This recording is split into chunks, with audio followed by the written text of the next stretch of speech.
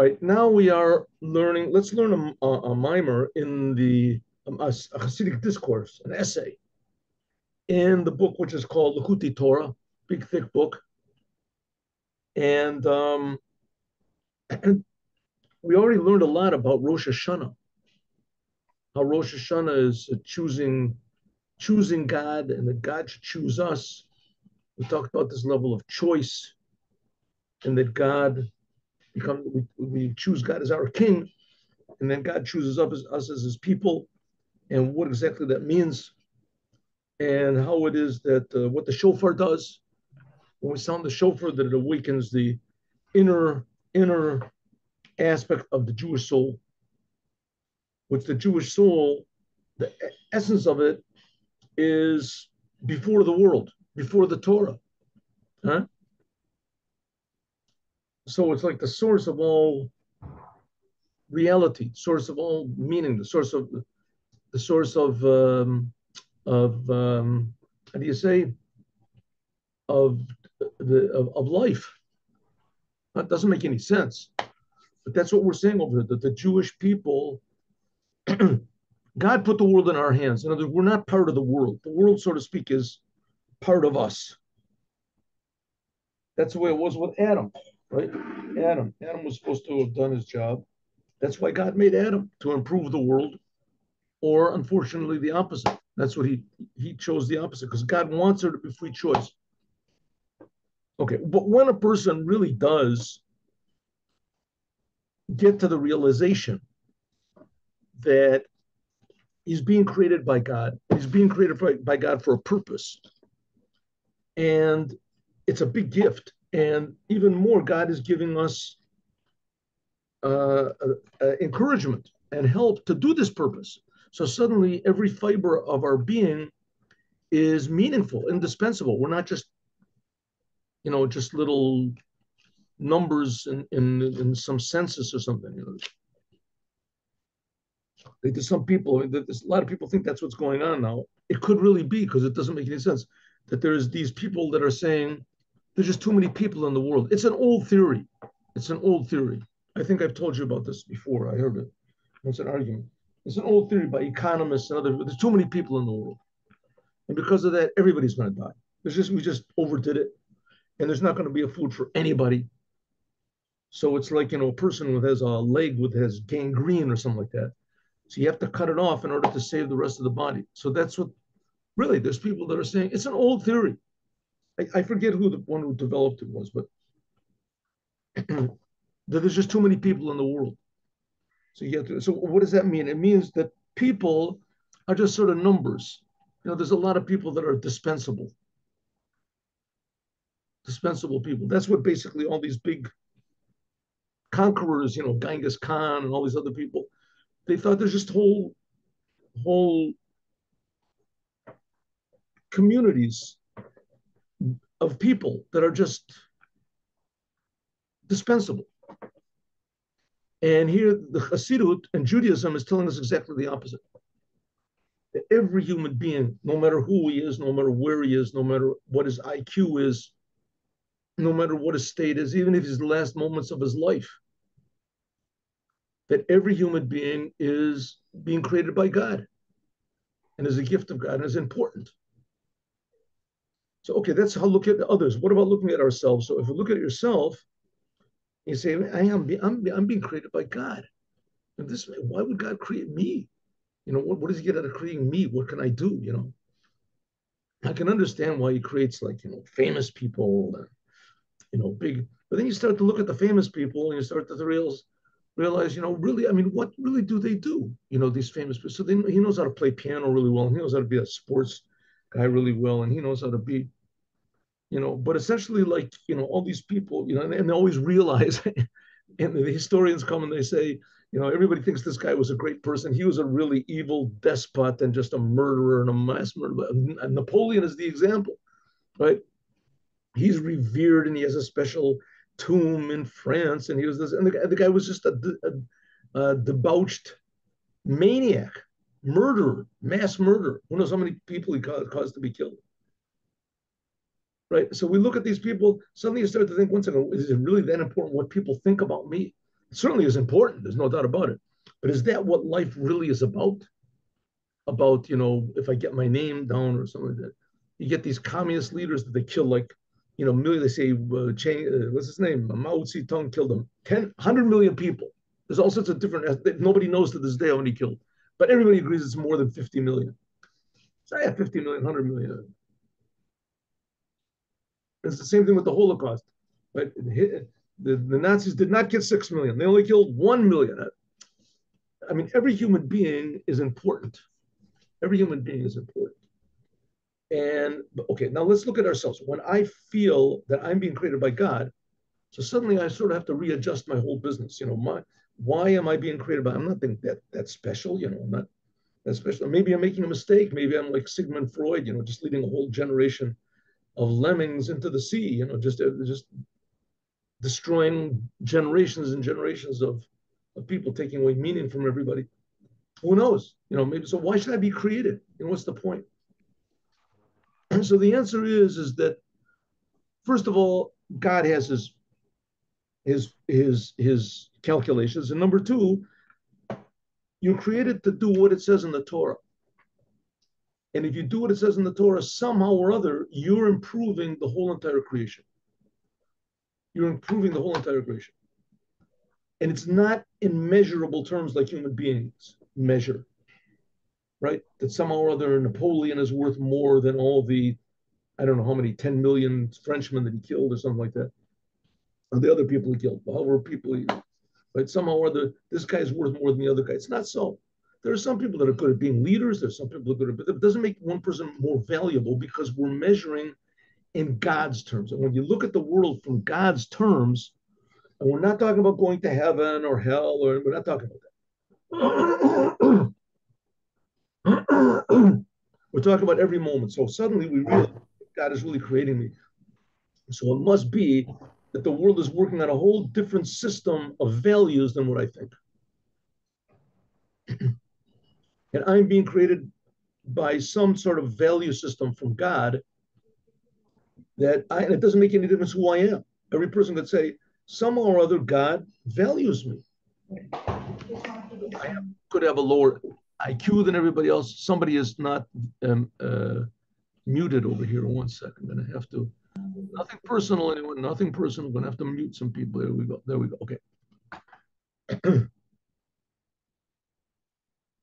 Okay. So when a person does find out and figure that he is being created by God and that I'm going to do what it says in the Torah, and that will make the relationship between me and God and between God and me enhanced. So you feel happy. And you also feel happy even if you've messed things up totally in the past, because I'm alive, I can change.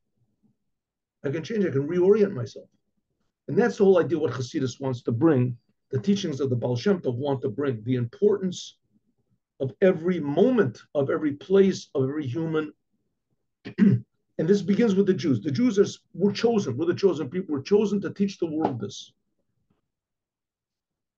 In other words, go according to God's standards, not according to human standards. I mean, human standards are a good indication of what God thinks, but certainly not. I mean, if things went according to what humans thought, so Moses would have been deposed. King David for sure would have been deposed.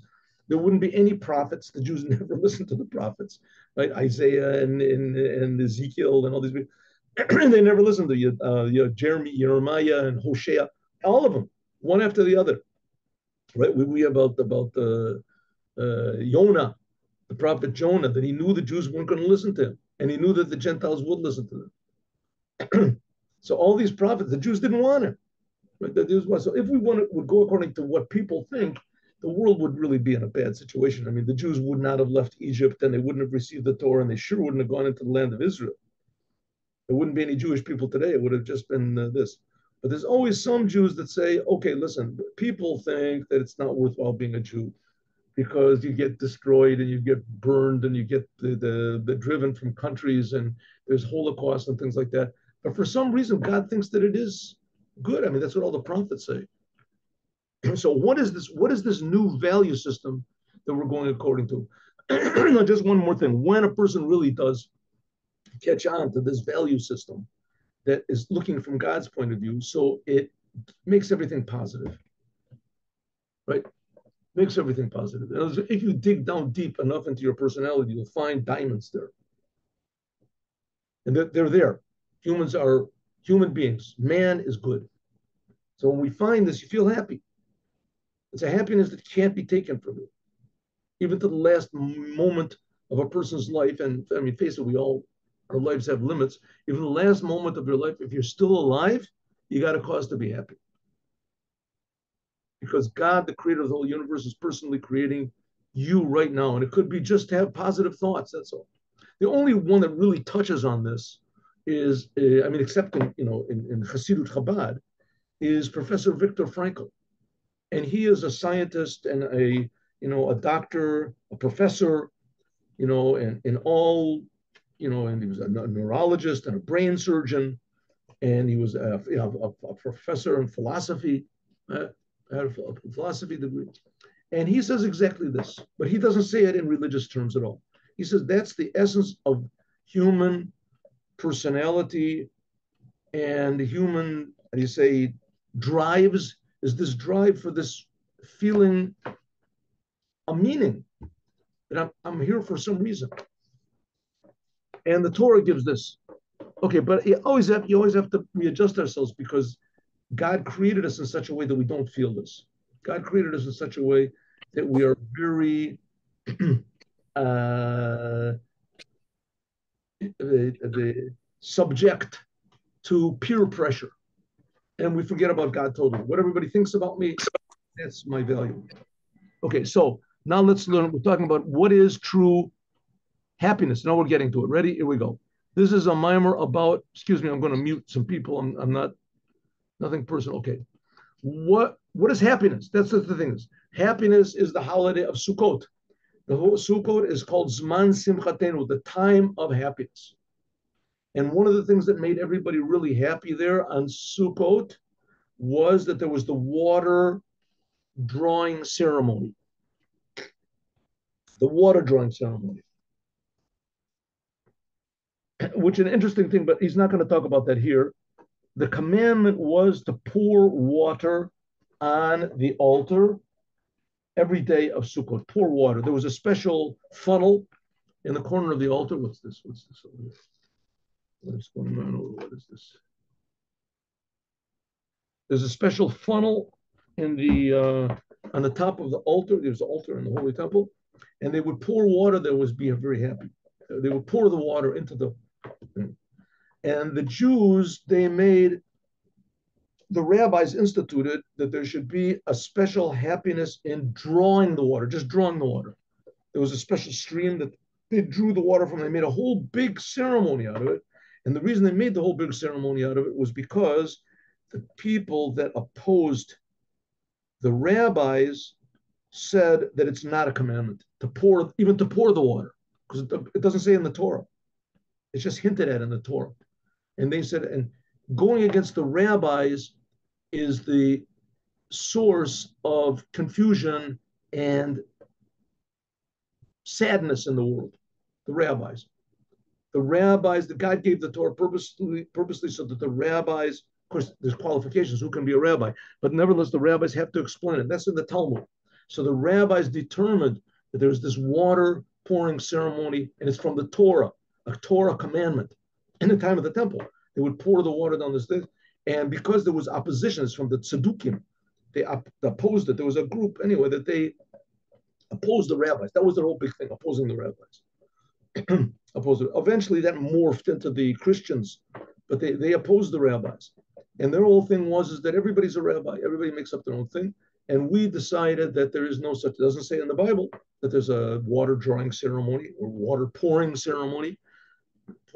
So they said, there's no commandment. So the rabbi said, not only is there a water pouring ceremony, which that's really hinted at in the Torah, but there's also a water drawing ceremony, which that's not hinted at all in the 5 books of Moses. But it is hinted at in the book of Isaiah.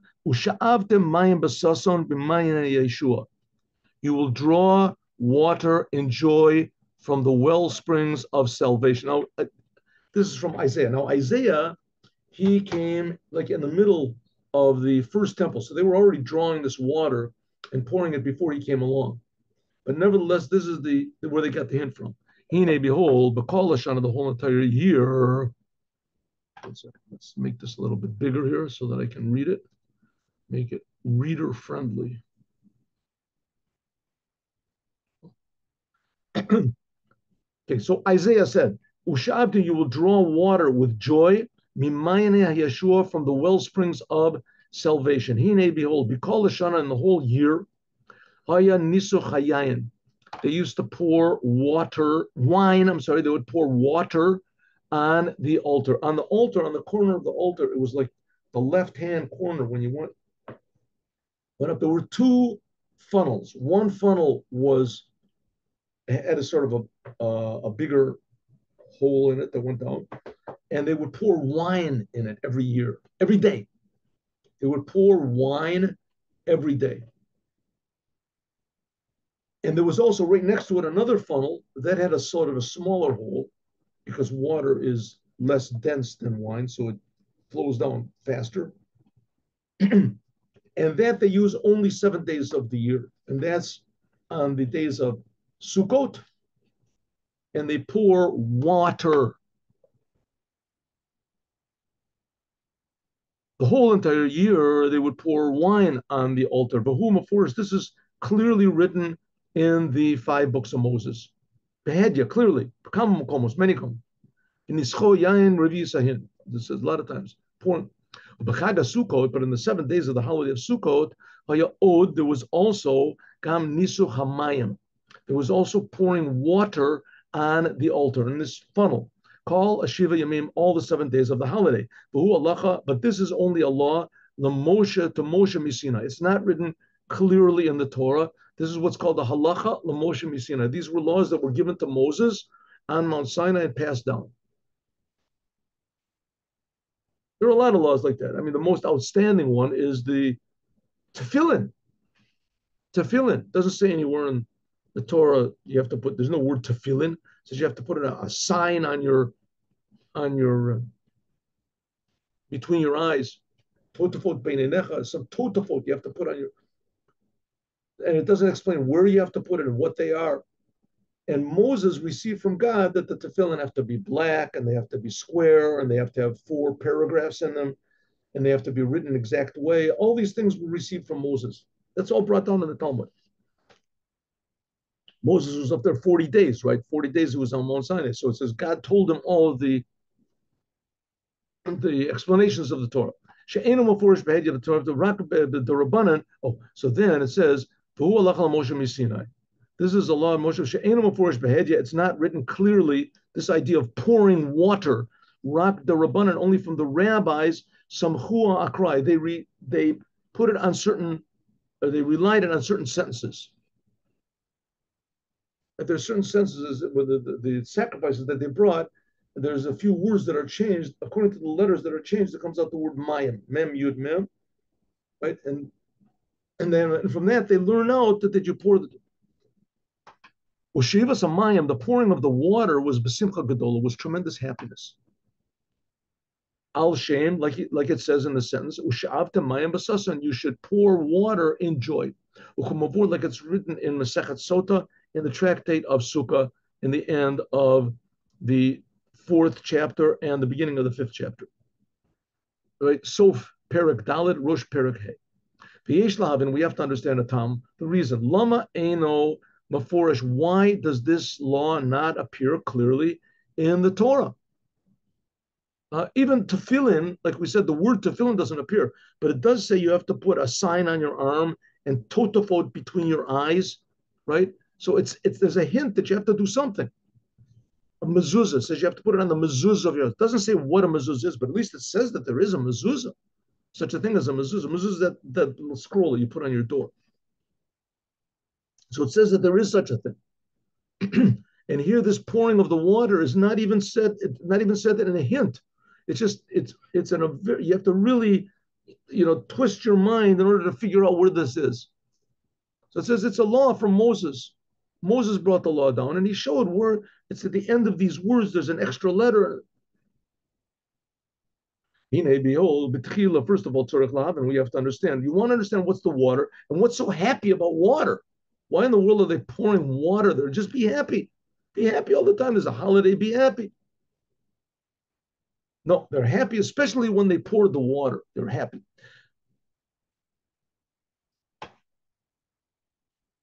Behold, first of all, we have to understand. Let's understand that what they poured water every day on the altar. The yayin and water, it says, V'hichdalti et tirushi hamasameach Elokim v'anashem. I gave my, it's a whole thing in the book of Judges. One of the judges says, anyway, they bring us a metaphor. He says, I am like the grapes I gave from my wine that makes God and man happy. My wine. Okay, so wine, we can understand it. So wine makes a person happy, right? Wine can make a person happy, anyways, right? See, people drink wine, they sing, they sing, they're all together, they're camaraderie, they sing. Biyot Yadua, because it's known the Bina Imabanim, he has simcha. Where does joy come from? Joy comes from understanding. Happiness comes from understanding. How does happiness come from understanding? Let's say somebody gives you $1 million. You just won $1 million. Oh, this is really great. It gives you certificates. You won $1 million. If someone comes over and says it's a lie, it's not. It's stolen money. Like, don't touch that money. It's got disease, corona. It's got on it. Right? All of a sudden, you're not happy anymore. What happened? All you just heard things. It's just how you understand. Your understanding determines whether you're happy or you're not. When you understand the thing is valuable, you understand the thing is yours, you understand that a thing is some sort of useful to you, you understand it and it's good and it's valuable, so then you're happy when you get it. But if you don't understand, happiness is the source of understanding. And then happiness, the happiness comes from understanding. That's Bina. Okay, so let's understand what is wine. Wine, it says, makes people and God happy. What does it mean? God will see. Biyot Yadua, because it's known that Bina, where does happiness come from? Happiness comes from what's called understanding. Ema Banim, Hiya Smecha, says the mother of the sons. Banim is Aim is mother. There's 10 sfirot. The top of the 10 sfirot, the 10 aspects of the soul. The highest aspect is what's called Chachma. That's like faith. That's faith. And below that is Bina. That's understanding. Like, you have faith that God exists, and now let's try to understand that. So that's, once you understand something, then there's happiness. You understand how it's good for me. You understand that it's true. It says the mother of the sons, this is joy. Like it says, Ema bani smecha. Ki, hasimchas, joy, is revealed from what's concealed. Lochen, therefore, nimshach tavka, it comes from bina, comes from understanding. That bina is k'shemevinu masig talumos chachma. When you understand what is this wisdom shenimshach begila that's drawn down in a revealed way, b'havana v'hasaga mamash, you understand something shemesig otobatov, you understand it well. Azia simcha, then you are happy.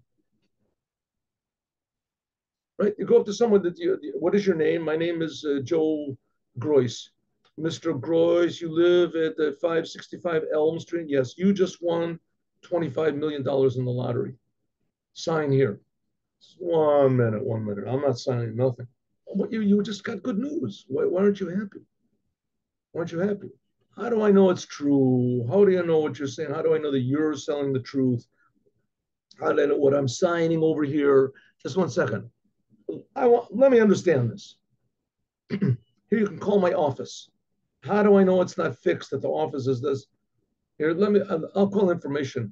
Give me that number. I'll call information. I want the number of the lottery service. Here it is. Oh, it's the same number. Look at this.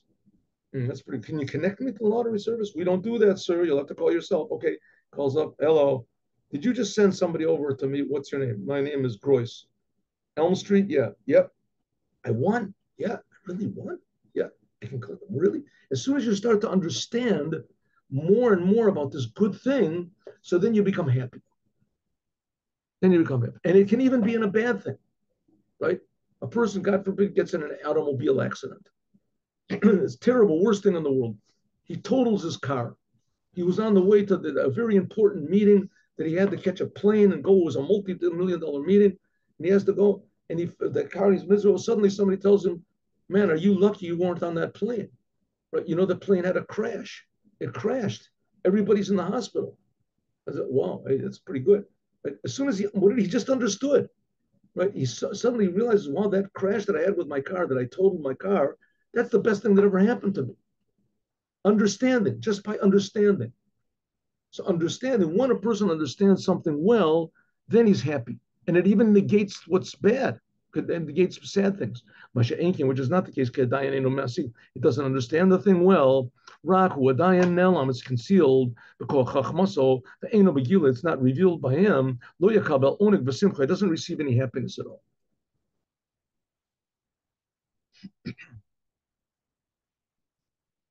So we see this especially because sometimes a tragedy happens in a person's life, and becomes depressed, and he just can't. And suddenly, let's say there's a lot of people, they go to an advisor. A lot of people went by the Rebbe, Lubavitch Rebbe. He said a couple of words, and all of a sudden, all of his paradigms just changed. And look, because he understood something, right? Understood something. Bina. That's called Bina. Bina is also called Alma Discassia. It's also called the world is concealed. Why is it world is concealed? But then, now we're talking, the Rebbe is trying to apply human experience to the ideas of Kabbalah, or the other way around, right? In any case, up to now, we've learned that understanding, which is called Bina, which is the second of the 10 spheres, the highest is called Chachma, and the Chachma is like faith. You can't understand anything. And Bina, that's only understanding. You're grasping something that sort of becomes relevant to you. If it's good, then you're happy. It says, but on the other hand, Bina is also called, in Kabbalah, it's called the world of concealment. Right? God created the world in 6 days. 6 days, that's how God revealed himself. Revealed. He created 6 days because that corresponds to the 6 emotions.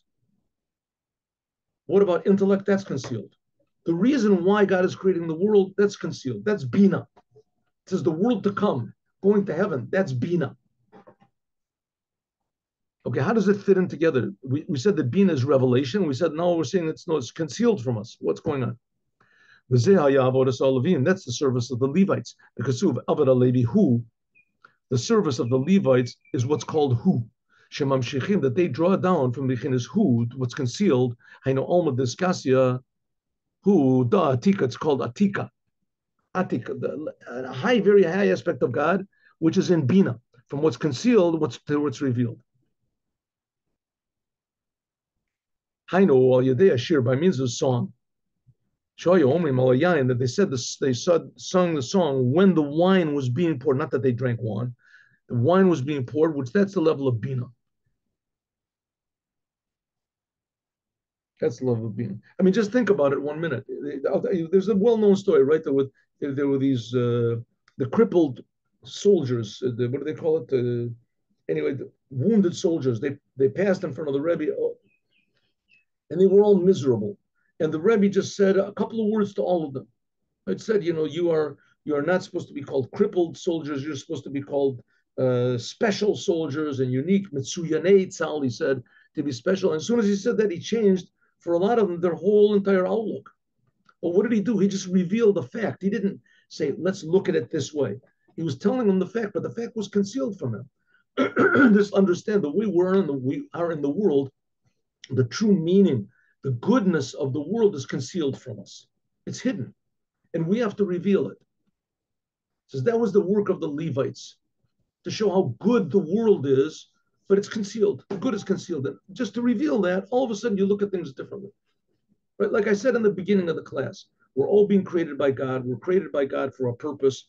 But you have to think, what is God? What does that mean? And what does it mean? I'm being created by God. As soon as you start to understand, you think, well, this is real. This is really happening. I'm really being created by God, and God is creating all the angels and He's creating all these upper worlds, and He's creating me right now. Right? That's infinitely good.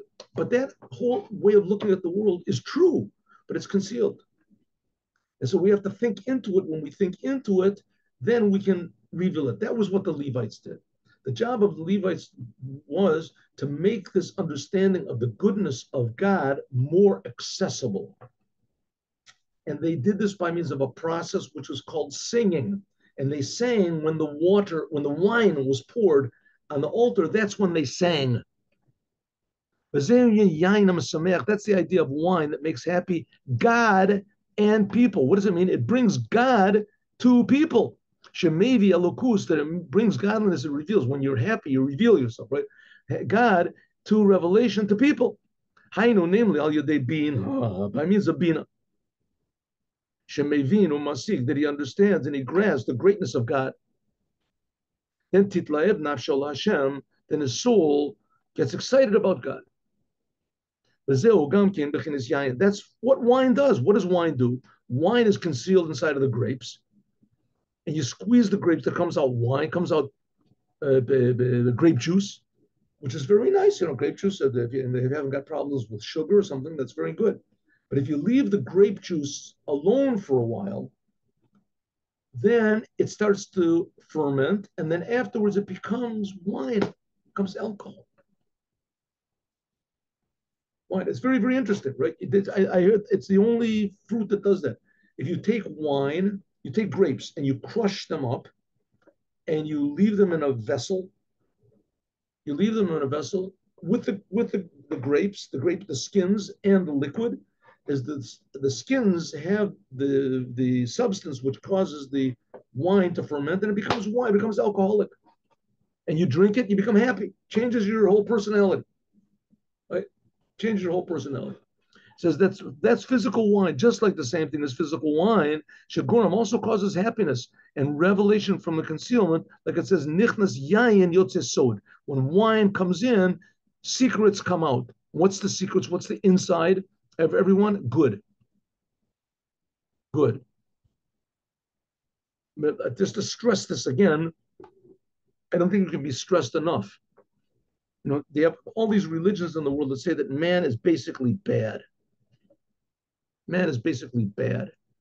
You're evil, and you're cursed, and you can get out of the curse by means of X or Y. And Judaism says, no way. Man is basically good. Man is basically godly. He's being created. It says in the Torah, God saw that man is made in God's image. God said that to Noah. Noah was not Jewish. Man is basically good. The problem is the good is very concealed. So what we're talking about, happiness, is something that's inside of us that just has to be revealed. And the revelation of it, that turns the good into happiness. It's revealed. And that's what wine does. Wine is concealed inside of the grapes. You crush the grapes and it comes out. Okay. Okay, now we understand a little bit about what is the wine, why the wine was poured, because that caused the whole idea of wine is revealing what's concealed. And that's the thing of the Levites singing. Singing is also, the singing is song is inside of you, and suddenly, it comes out. Right? Who would dream this person can sing? Right? He sings. Okay, now we've understood a little bit about what it means, the wine pouring commandment in the temple. Now let's understand the water pouring. Okay, now let's understand the difference between the wine pouring, which is on the whole year, the Bechinas. What's the difference between that and the holidays of happiness, especially Sukkot? Sukkot is called the Zaman of our time of our happiness. Now, you're supposed to be happy all the time. That's why we have the pouring of the wine. Pouring of the wine made happy.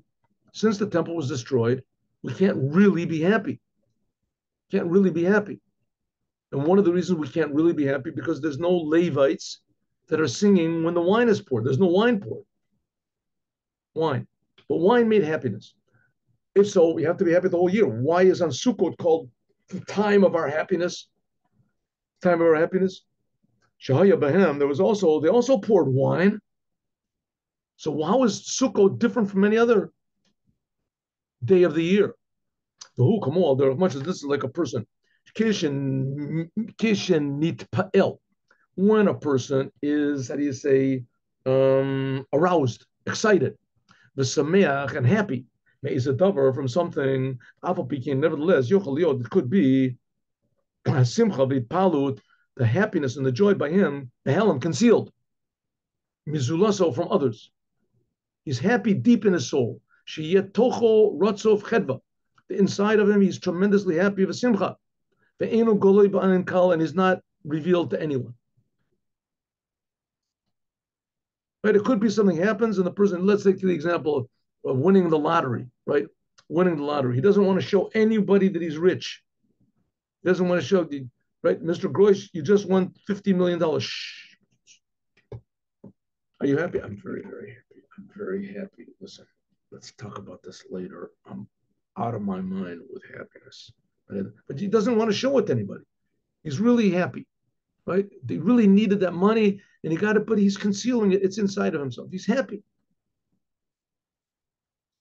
And there's other people that have a positive attitude about life. Right? They have a good positive attitude about life. They're not worried. They're not anxious. He's happy, but it's not revealed to anyone. But when a person gets excited or aroused, then but he's very, very happy. Then the happiness is revealed to everybody. And he sings and he dances with his hand, and he claps his hands. He can't conceal it anymore. From the great happiness. I mean, the fact is, we have to believe there is such a thing. I don't know if you see it nowadays. You know what it is. I mean, you won't see it on television, that's for sure. But because now there's, just, if you have like a good band, so everybody's really like drugged up or something like that, then they're dancing a rave or something like that. But the fact of the matter is, that's not real happiness. But let's say that it is. Let's take that example, right? Let's say that it is. He's been a big crowd and they're making a big this and the music and everybody's happy. So he's happy also. He dances and he's this because the music makes him happy and it becomes revealed. It comes, okay, that happens to be happiness, which is not exactly from a holy side, but nevertheless, that is a property of happiness. If a person is mildly happy, he can conceal inside. But if a person is really big time happiness, then he dances and he sings and etc. From roll. Also is the whole year. If you get excited about God, I'm a Malik calling that God fills the worlds and he surrounds the worlds and he thinks about it. That's what we're supposed to start the day with, praying to God. In other words, we start the day remembering that we're just creations and that we're being created by God and God is infinitely good. When you have that positive feeling about the world, so it makes you happy. Nevertheless, it's concealed. That this joy, which you have, supposed to have the whole entire year, all the time, mitalem, it's concealed in a vessel. The vessel is your personality. Bakli, magbilo, and it's limited. Right? You go, what are you smiling about? I just, happy to be alive and just thinking about good things, thinking about the sunset, thinking about my grandchildren, thinking about something good, thinking about a good thing. Heard a joke yesterday, really funny joke. Right? That's why I'm saying, why aren't you laughing before? It's just, it just felt good. But the Chag of Sukkos and the holiday of Sukkos, Nira Simchato La'ayin. God, thinking about God, if you think properly about God, that He's creating me, etc., then it makes you happy the whole year. You're supposed to be positive the whole year. You're in good hands. Don't worry about it. You have a job. You can never be fired from your job. Every moment is important. Just be positive, right? And you think about this, it makes you feel positive. That's the whole year. You're supposed to have a general positive feeling about God. But you're not dancing around and singing.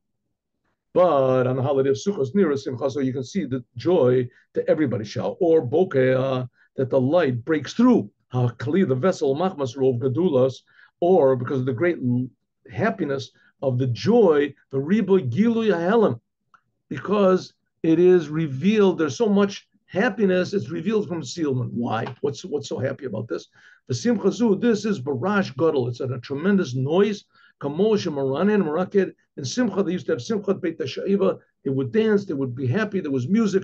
The kain, the yosim kain, umaranin baraked. Baruchnes. Even more, he's happy. Physically, he's happy. Spiritual.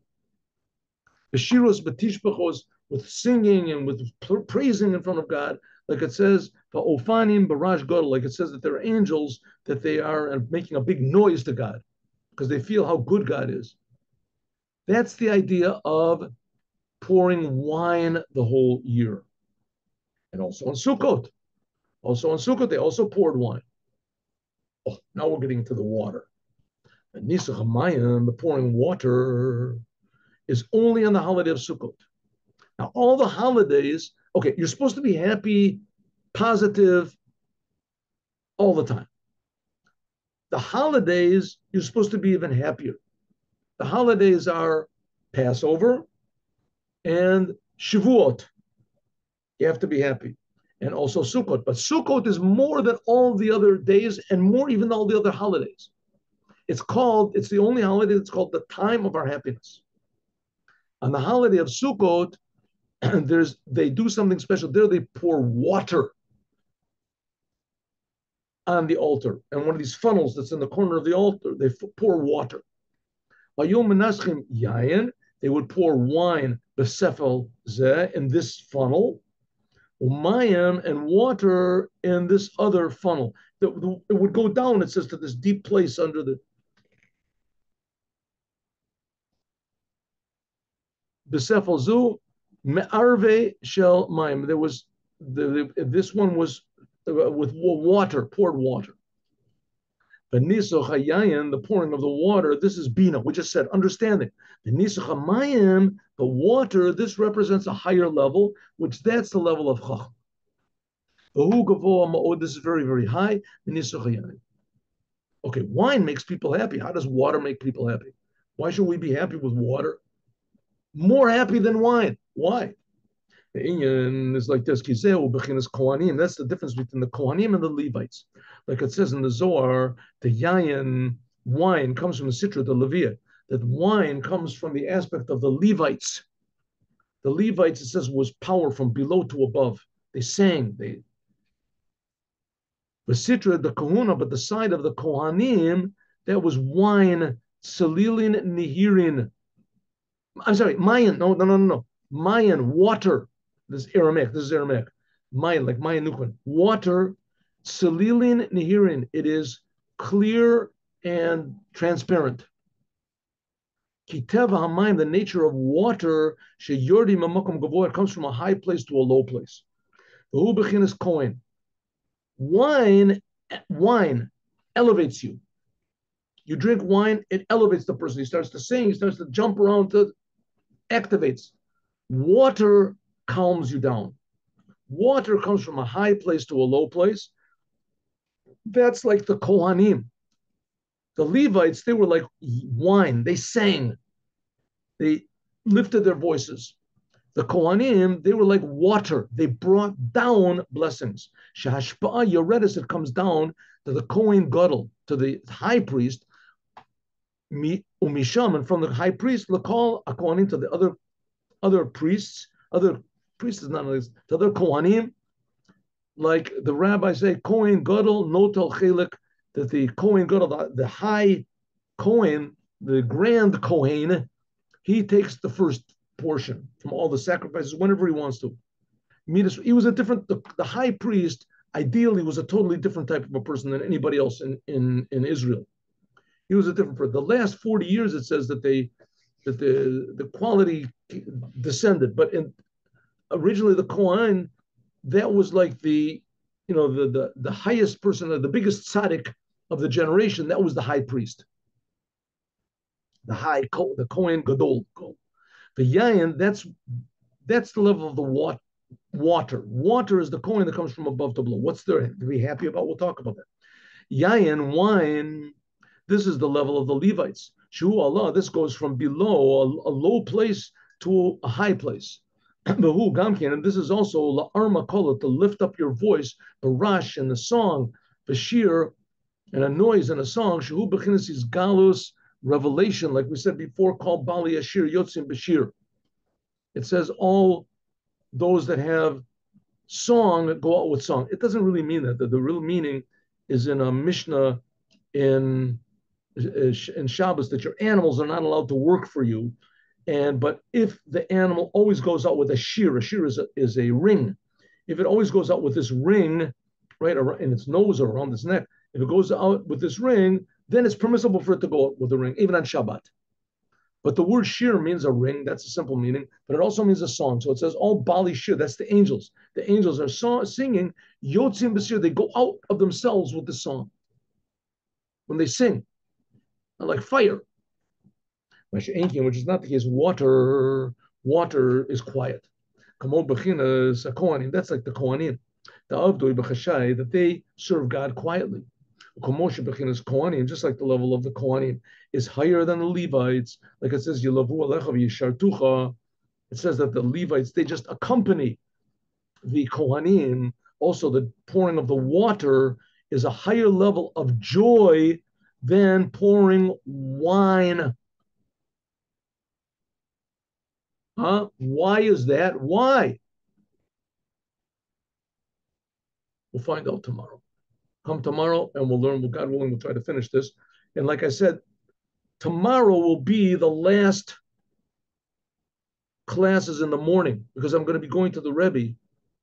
And so I won't be able to give classes in the morning. I don't know when I'm going to be able to give classes at all because it's not, I don't have like my own room and my own place and my own this, but I will be sending daily some sort of a message, but everything will be on YouTube. But tomorrow there will be class. I'm just preparing everybody, preparing myself in YouTube. So all the classes will be on YouTube. Okay, let's do the Sikh of the Rebbe. 1 second.